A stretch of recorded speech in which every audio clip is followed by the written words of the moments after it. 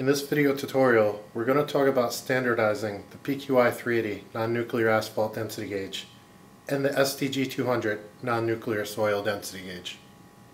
Standardization is nothing more than an onboard diagnostics check of the electronic components, making sure they are working properly.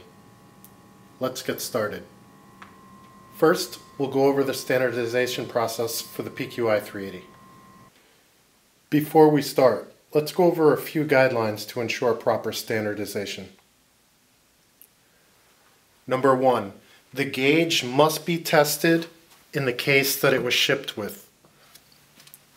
Number 2, make sure that the gauge serial number on the handle matches the serial number in the case on the standardization plate right there.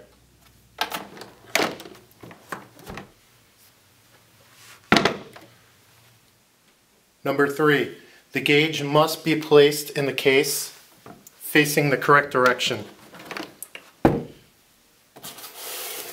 And you also want to make sure that the gauge is sitting flat on the little nubs that are on the standardization plate.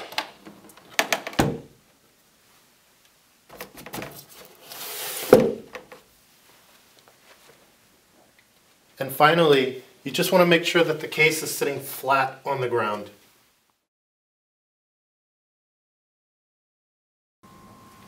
Now we can proceed to standardize.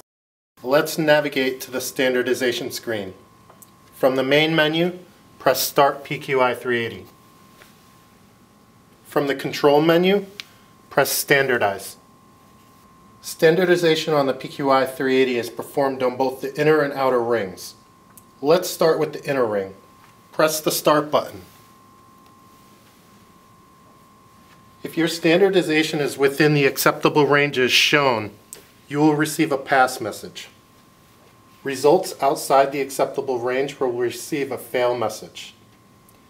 If the inner ring test fails, make note of the failing results and call Transtech Systems. If you received a pass, we will move on to the outer ring.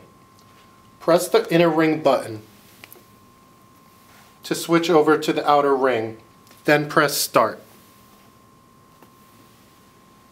You should receive a pass message, meaning your PQI 380 is ready for another day out on the job.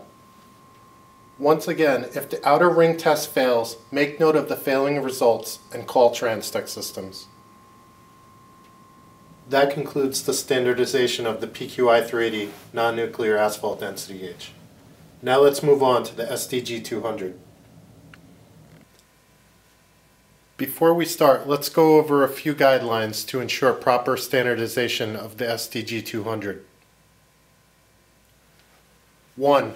The SDG 200 must be standardized in the case that it was shipped with. 2. Make sure that the serial number on the handle of the SDG 200 matches the serial number on the standardization plate inside the case, right there.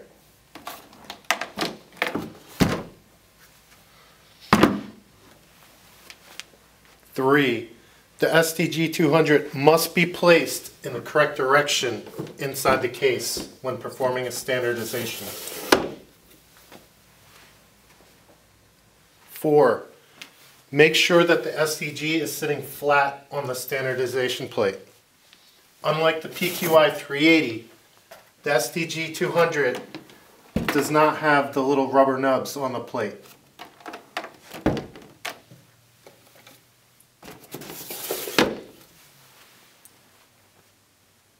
And finally, make sure that the case is sitting flat on the ground.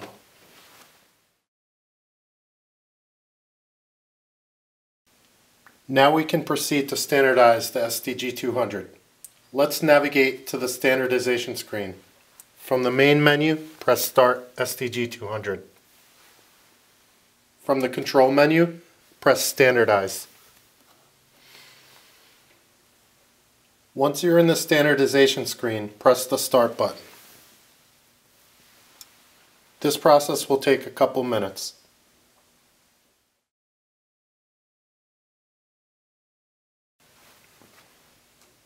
If your standardization was within the acceptable range as shown, you'll receive a pass message, meaning your SDG is ready for another day out on the job.